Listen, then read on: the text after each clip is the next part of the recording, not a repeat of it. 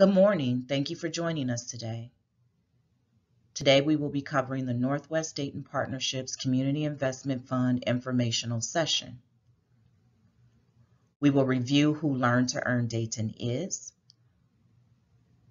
provide background information on the Northwest Dayton Partnership, and review components of the application process for the Community Investment Fund.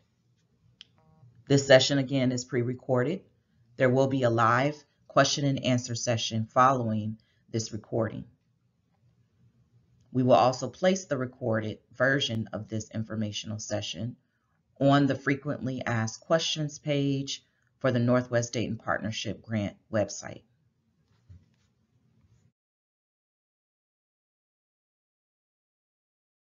Learn to Earn Dayton is a place-based partnership and Strive Together affiliate that will act as the backbone to coordinate and align this investment.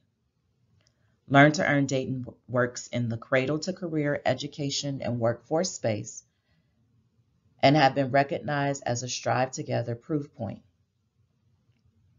The Strive Together Cradle-to-Career Network supports communities across the country to eliminate disparities and change the outcomes for children. Proof point status signifies improved results for children through an organization's ability to collectively focus on shared outcomes and implement effective policies and practices. Learn to Earn Dayton has a big goal. By 2025, 60% of working adults will have a college degree or high-quality post-secondary credential within Montgomery County. This is important to us because we understand that today's jobs require education after high school. In order to meet this big goal, we must make progress across many indicators, including closing gaps within zip codes, racial, and ethnic groups.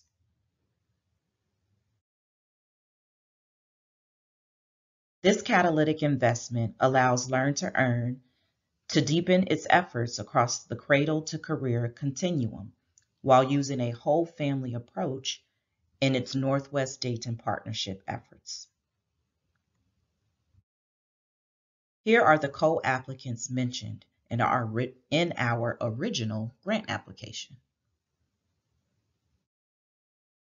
Here you will notice a few community anchors mentioned in our original grant application. The Northwest Dayton Partnership seeks to achieve scale through depth, which requires cross-sector collaboration to leverage community assets that represent not only different perspectives, but also essential components toward catalyzing mobility and equity. Out of this collective effort, the Northwest Dayton Partnership geographical areas were defined. We should note that in comparison to other place-based initiatives, this is considered a small community area. The steering committee is currently made up of 5 members: Chad Sloss, Cheryl Garrett, Geraldine Pegues, Loretta Williams, and Sharon Tace. The steering committee began meeting in May of 2021 and have approved a series of initiatives from this fall, which were a part of the original application. Next, I will describe the work occurring within those initiatives. Preschool Promise is currently convening early learning leaders from the Northwest Dayton Partnership boundary areas to collaboratively plan across these efforts. The goal is to expand access to high-quality early childhood education while also implementing a wage equity pilot to increase wages for preschool teachers while improving retention and quality.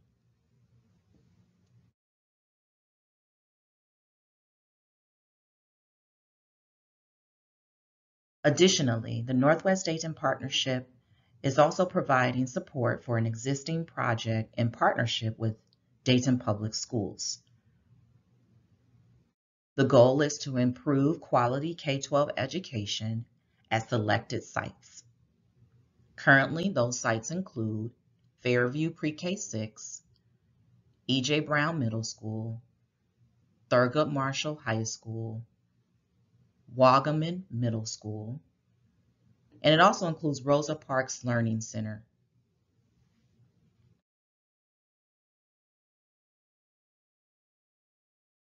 Lastly, within the grant application, we noted that the Northwest Dayton Partnership would support the catalytic investments occurring through Omega CDC's two-generation supportive services as part of their new Hope Center for Families.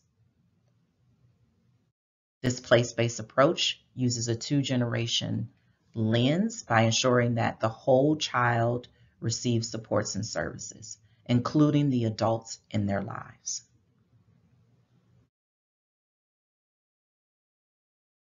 For the first time, Learn to Earn is embarking on a journey to re-grant funds directly in the community on a large scale. It's an opportunity to engage in a deeper way with community-based organizations.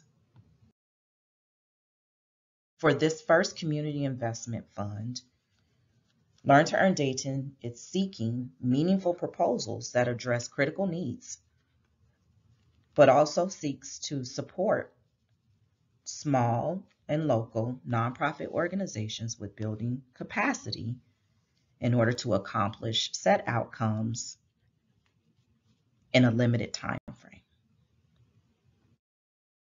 For you, the type of fund proposals in which Learn to Earn is seeking to support.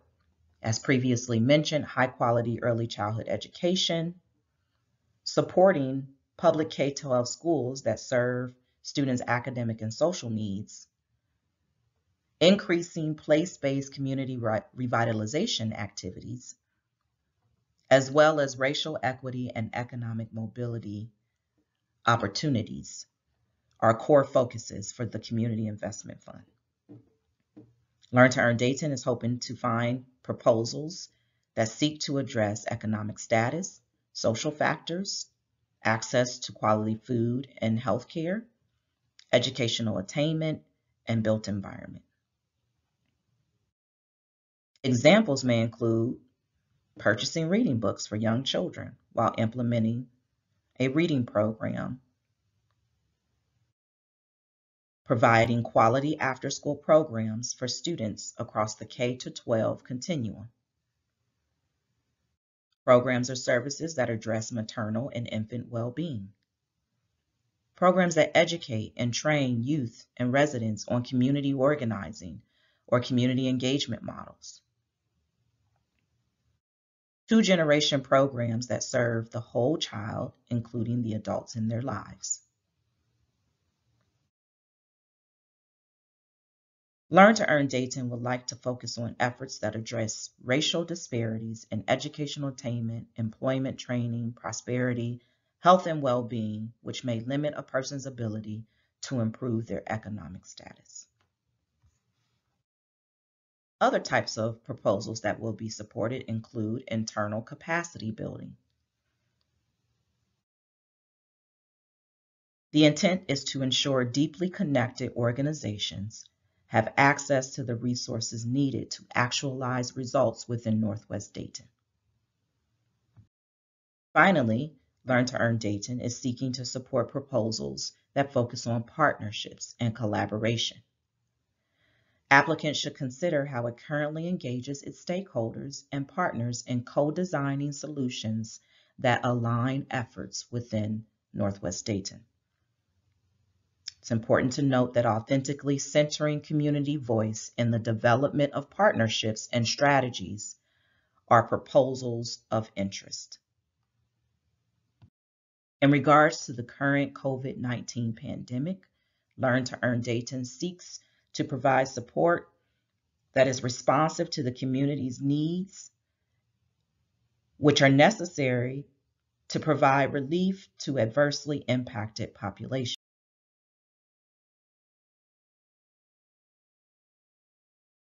This funding is intended to support community-based 501c3 nonprofits. Learn to Earn Dayton and the Northwest Dayton Partnership are interested in funding applicants, especially those deeply connected within the community or neighborhood organizations that are not likely to receive funding through other channels.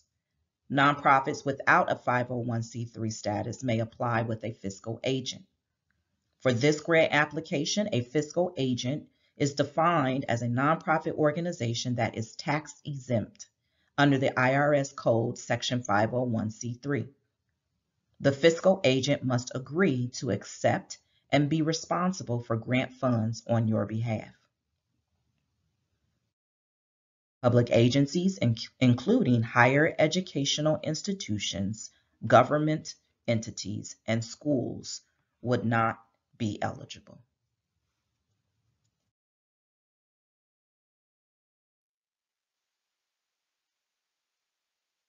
This is the eligibility quiz, and this is the first step in your application process. It's due by January 28th. The quiz lets us know how many agencies will respond so that we can know how many individual community residents or community stakeholder panelists to recruit to review your application.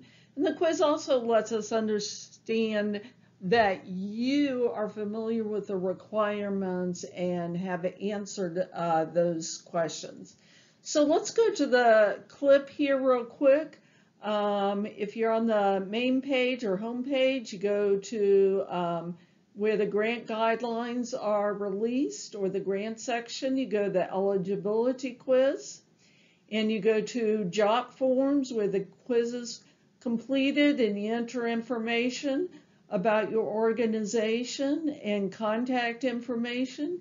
You can see I already had these saved in my browser, but you can just type those in, and you keep clicking next, and then you're going to come to a series of questions, and you're going to check your answers to each one of those questions. If you need to save your eligibility quiz, you go down to the bottom and you click save. They will ask you if you want to create an account. You're going to click no for creating an account. And that's at the very bottom of the dialog box or pop-up. And when you click skip, creating an account, it'll take you where you just enter your email address, and then they will send you a link to save. And this is the same procedure on the actual application. For agencies that would like to request more than $150,000, we are requesting that you email us at northwest@learntoearndayton.org, and that address is in the RFP. We want to have a meeting to understand the scope and the budget that you're proposing and the type of work that you're doing. The funding is limited, and we do not believe there will be many agencies funded above the $150,000 level. We wanted a request for proposals with grants given out that provided a lot of services and included smaller community-based organizations as well. You must request the meeting by January 28th.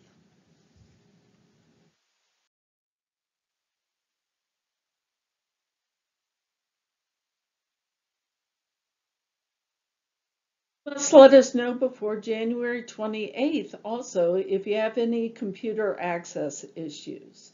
So if you don't believe you can be able to fill out an application online and need assistance, please let us know before January 28th. If your grant is going to be small or less than $5,000, so that's the minimum, and you want to request funds, you should partner with other organizations. And in general, we're supporting collaborative efforts that allow for partnerships.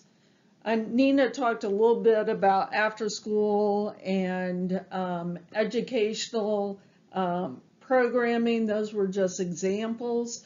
And we want to emphasize that we want you to collaborate so that you're not proposing an after school program at a school that already has such a program. And in all cases, we really want to encourage collaboration rather than competition. The Northwest Dayton grant website has information that will be very helpful for individuals interested in writing grants who are maybe new to grant writing. So we're going to click on the video, and it's going to show us where the grant writing hints page is. And this provides an introduction to grant writing and gives some information on grant writing basics. It talks about needs and how to report needs and ways to discuss your program. Talks about evidence-based strategies and programs. And at the bottom of their page, there's links for budget and evaluation information. We'll cover those in more detail later. But let's go to the community plan page because that's helpful in discussing the needs. So community plans have information on strategy and statistics and other data that would be helpful. Here we're looking at the City of Dayton's vision for the Northwest Dayton area. So it has very helpful information that could be useful in writing your application.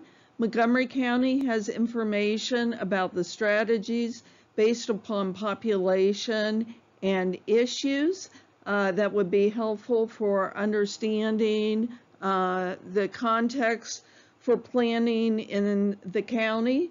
There's information from public health on needs and a variety of population indicators that would be helpful to you in writing your grant.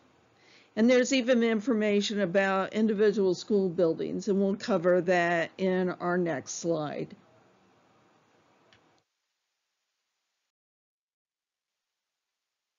So as we were talking before, we were on the resources tab of the grant website that you can reach either from the grant hints or directly from the website. And let's click on this video, and we're going to talk about information that's available in the individual school buildings or regarding the individual school buildings. So here's information on indicators, achievement results. There's also information on enrollment that may be helpful to you in writing a grant. This just gives an overview and it does not include all the information. If you would like more information, you can go to Google and enter Ohio School Report Cards, and that will take you to a place where you can search for individual districts or individual buildings for more information. The website also has resources to find statistics on community needs from the United Way of Greater Dayton, and also has census information. So we're clicking once again. This is in the needs section. You can see the wonderful resources that we have from United Way, and those are also available on the resource tab on the plan. So here you see information from 211. And you can search this by zip code, so you can enter 45405, which is one of the zips in the Dayton Northwest area, and select that and search. And you can see service requests in housing and unmet needs and a variety of other resources. And you can search by food and different service requests. Here is the census data. This is 2019 American Community Service information. We don't have all of 2020 census results yet.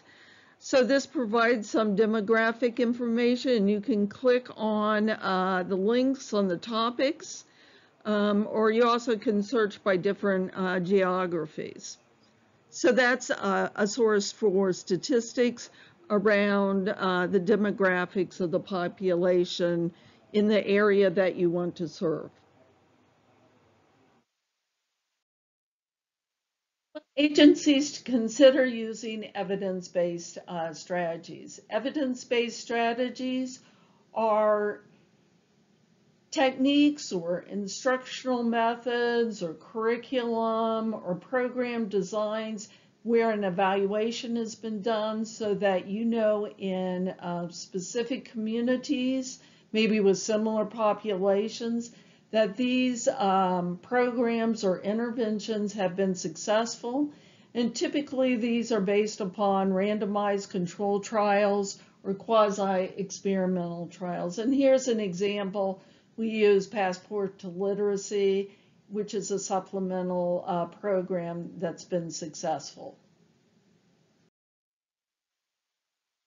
To help you with your grant application, we're giving you clearinghouses across the nation and here in Ohio where you can find information about wonderful programs that have had studies completed. So the California Clearinghouse has information about family programs, child intervention, social emotional programs that have been successful and have studies showing their effectiveness. The Ohio Department of Education has evidence-based clearinghouse data, and you can see that link before you.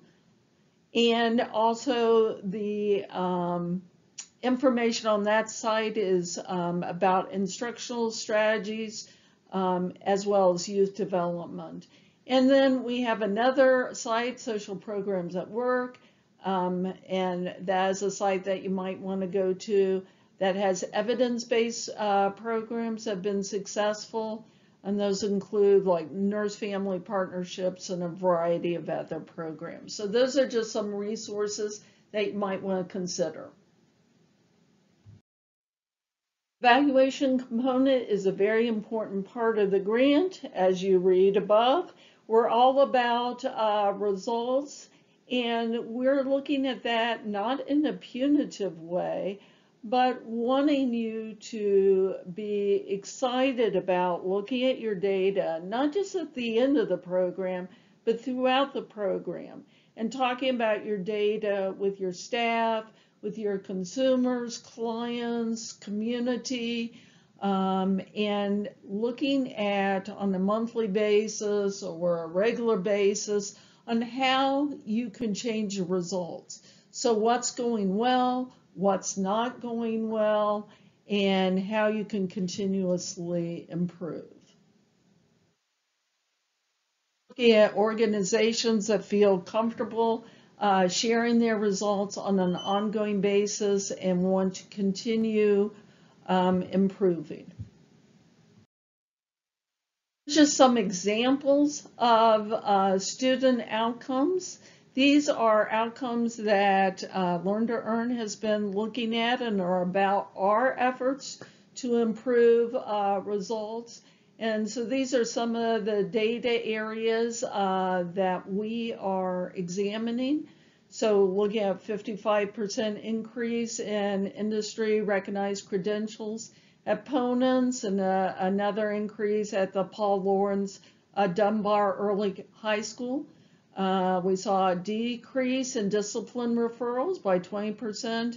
And chronically absent students, 50% Dayton Early College Academy. So these are just examples of very measurable outcomes that are student focused. We're really looking at organizations, as we said before, that are interested in partnering around improving results. We have some information here on the website. I think that'll be helpful for you as you think about your evaluation.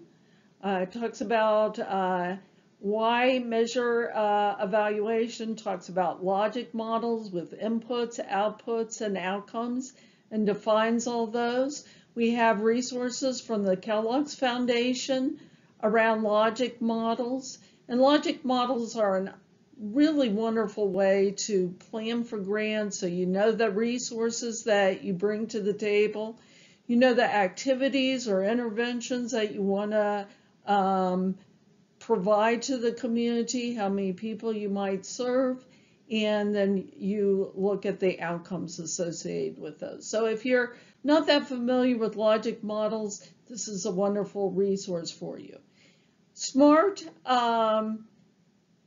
goals and indicators are specific, measurable, achievable, relevant, and time defined or bound.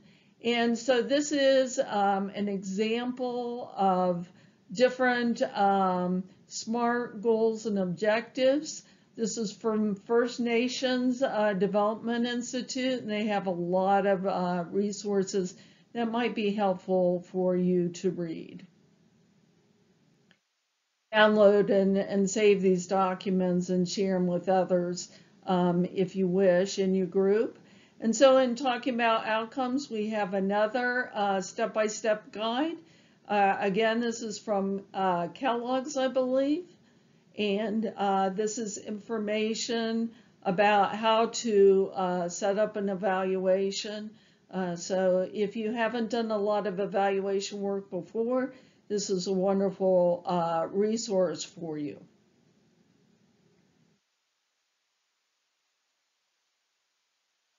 And also, we talk a little bit about continuous quality improvement.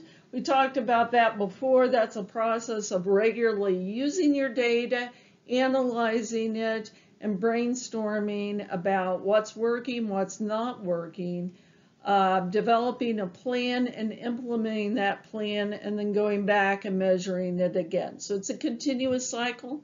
There's a video there that you can watch. And we're also interested in implementation science.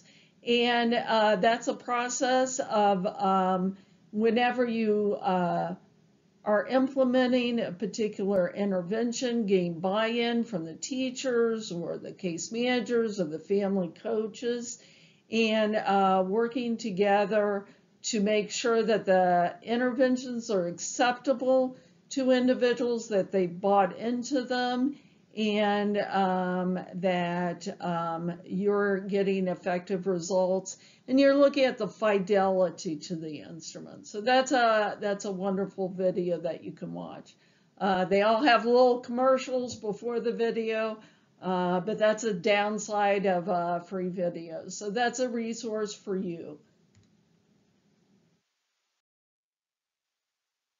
We also included on the website information about budgets for grants and sample narratives. And so I'm going to click on this resource, and you can go to where you see the budget page. It gives you an introduction, talks about revenues and expenses, gives some information about that, talks about the connection between your budget and the project. So it should really feel to the reviewers that the budget really is very consistent with the program description. Gave you a sample budget.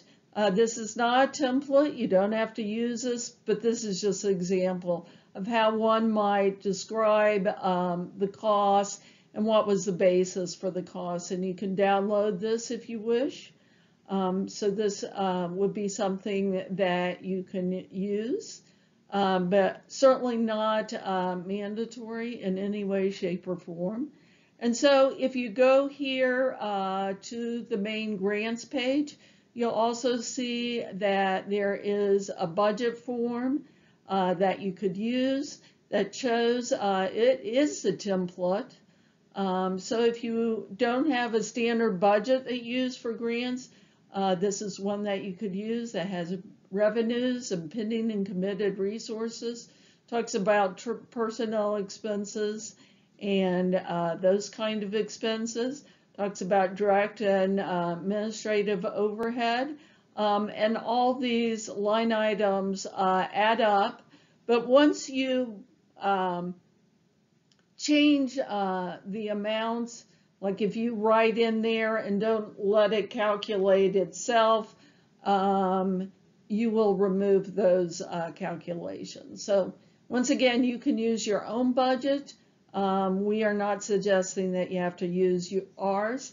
And for small organizations, their organizational budget may be their project budget as well. And we're going to the actual application.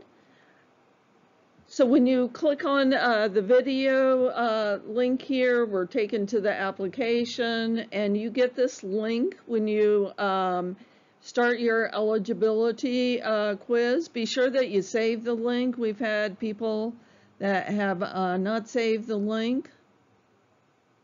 And here you can download the RFP if you haven't already downloaded it and read it on the grant website. Here's the questions on the application, the name of your project. In this case, we're writing my project, and then I'm filling in my name and the legal name of the organization, which is ABC Agency, and the amount that I'm requesting, and I'm requesting $5,000. And we go to the next, and I'm putting in the address of our organization, which just happens to be Learn to Earn's address. And then Jane Doe is our CEO of ABC Agency. And then we provide information, and I'm just going to put in the regular number for Learn to Earn. And the Jane Doe uses my email. And here's the tax number. This is a tax number that you get from the federal government. I'm not using a fiscal agent because I'm a nonprofit, so all this information is left blank. I have the opportunity, and actually it's required, to write a 1 to 3 sentence abstract. I also can download, again, the information about the proposal content. And this is the framework that I would use as I'm answering the questions. And I sometimes think it's helpful to use each one of these as your headers as you answer them, or just make sure that you're addressing all of these issues in your 5-page response. And this information is in the RFP as well. So you are writing your narrative in Word or another format. You can save it as a Word document or a PDF and upload it here. I will tell you that you can save. You can see on the screen here on each page there's a save button. It's in the center of the page at the bottom. If you click on that, it will take you to a place where they ask you to create an account.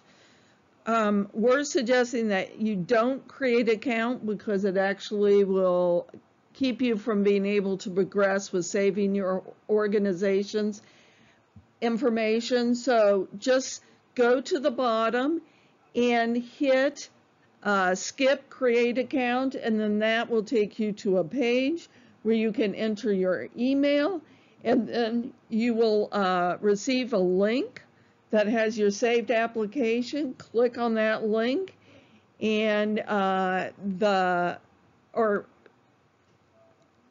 you receive the email, you can click on that link and be able to return to your application. And now we're going to go to the next slide where we're going to talk about attaching the other documents required. Look at some of the information you can upload. Here I'm uploading some tax information. This needs to be my tax exempt form, either my own as an organization, or it needs to be the fiscal agent. Also entering a proposed budget, a 990. So here is the budget template. And I also want to add the Excel file that has my budget as well.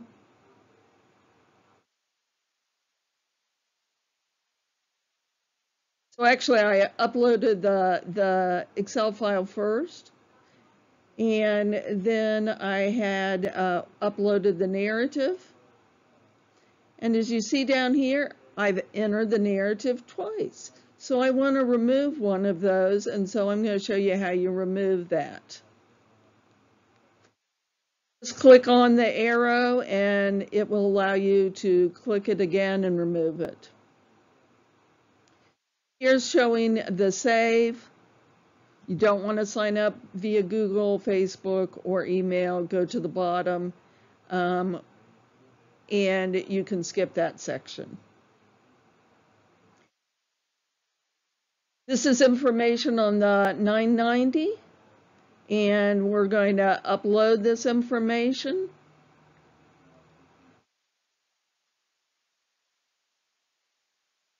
So I know where my 990 is, so I can just search by 990 and browse and upload.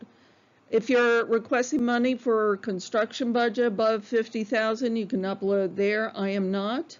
You have to upload your demographic information. This is a way to understand how inclusive your agency is, and then you get to review and submit your application. You have to submit your application. Otherwise, it's going to be in cyberspace, and we are not going to receive it. So submit. You see, please wait. And then you should see a thank you note that your submission has been received.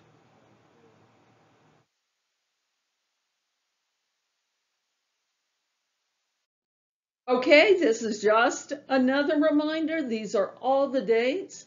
January 28th, last day for the eligibility quiz. Last day to request a meeting if you're asking over 150,000. Last day to inform us of computer issues. February 25th, the grant is due at 4 p.m. Up next, in this section, we will describe the community review panel process.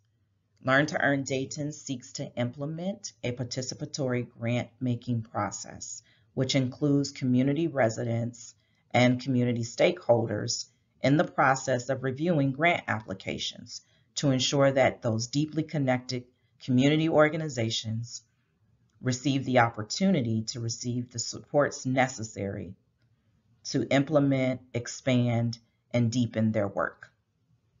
The recruitment of community review panelists will take place after the eligibility quiz closes. The announcement of panelists will be shared after the application closes. The review panel process will be transparent, in which Learn to Earn Dayton, on behalf of the Northwest Dayton Partnership, will release an information or interest form in order to recruit community residents and stakeholders interested in participating in the process. One final reminder, please use the rubric that is included in the RFP package. That rubric is a set of criteria that the community review panelists will utilize as they review and score applications. We thank you so much for your time today, and we're looking forward to answering your questions in regards to the submission of your application.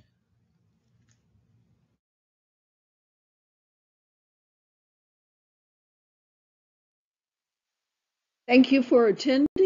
We will put this information on the website from the session, and we very much appreciate your interest in the Community Investment Fund. Thank you.